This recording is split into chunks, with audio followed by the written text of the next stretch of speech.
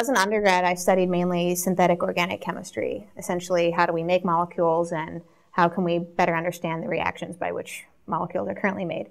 In graduate school, I'd like to get more into the biology side of things. So specifically, I'm interested in doing some research in chemistry, some research in immunology, with the aim of eventually studying the chemical processes which underlie diseases.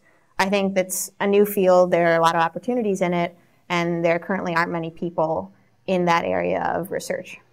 And if you make some progress in that area, if you find out what might be the etiology of a disease, for example, then that could obviously have big impact on society.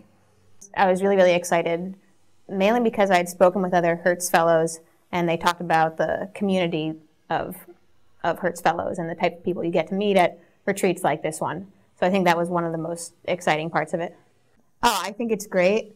You can bounce ideas off of other people, and likewise other people will give you their ideas, and you can talk about them in an intelligent manner.